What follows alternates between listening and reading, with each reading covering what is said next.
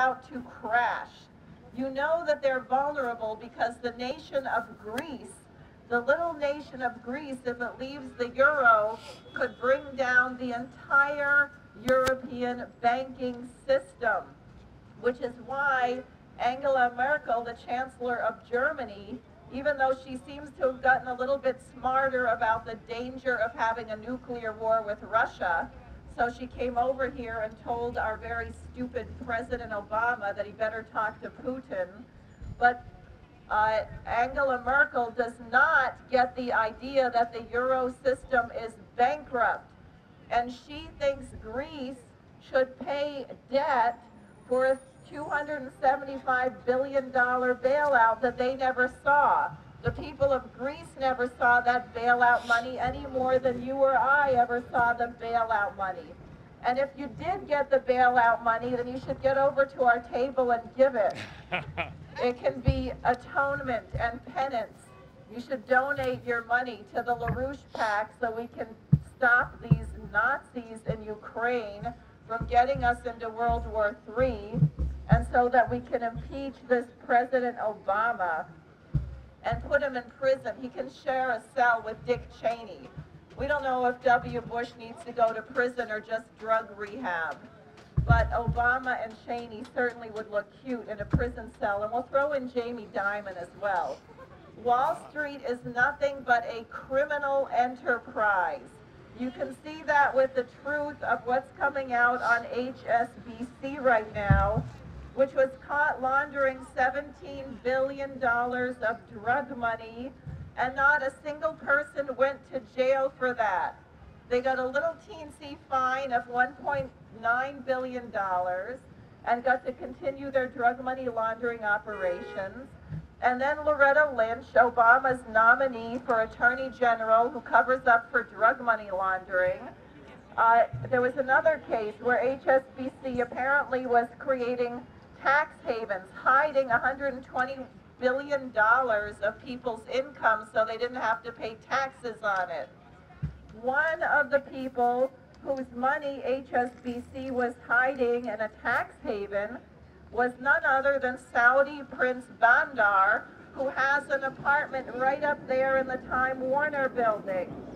Wow. Prince Bandar and his wife, Princess Haifa, were funders of the 9/11 terror attacks, and they have not been extradited to the U.S. for trial.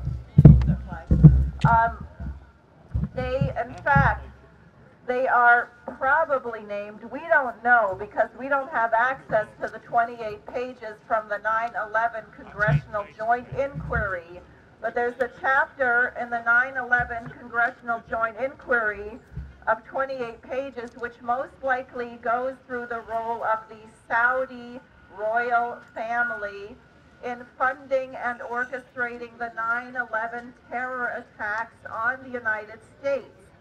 As former U.S. Senator Bob Graham said, until these pages are released, the official U.S. government line is that 19 hijackers who barely spoke English came over here, got flight training, and took out the world towers all by themselves. And they were aided by some guy sitting in a cave in Afghanistan on a cell phone. That could not possibly have happened.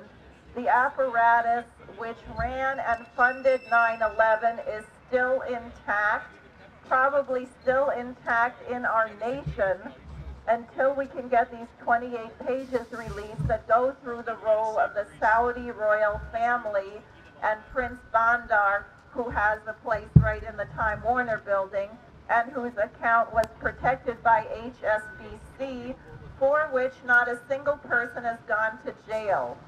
Now, 40 years ago, Lyndon LaRouche called for something called an International Development Bank. And the idea was that we should stop the British imperial policy of raping and looting the nations of Africa and South America and Asia. And what has now occurred is that the BRICS nations, Brazil, Russia, India, China, South Africa, have taken up an American system approach, Linda LaRouche's approach to economics. So these nations, the BRICS nations, set up their own bank at a conference in Fortaleza, Brazil last year. And unlike Wall Street and London, they are not bankrupt. And the Chinese are right now completing 18,000 kilometers of high-speed rail. And the Chinese have a very ambitious program to develop thermonuclear fusion energy and to mine the moon for helium-3.